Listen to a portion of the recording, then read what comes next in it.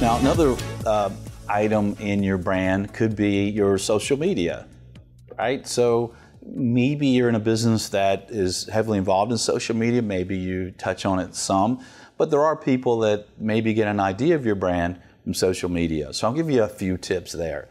One is to think about your perfect customer or client.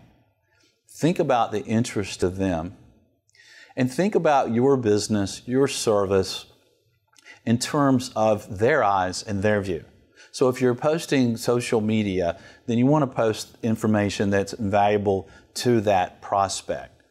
For example, I've seen agents at times that help companies with their space. They were corporate services, they're tenant reps and things like that.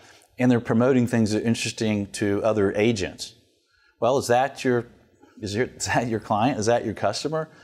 Probably not. Your main customers are the people who use space in your market area. So think about what's interesting to them.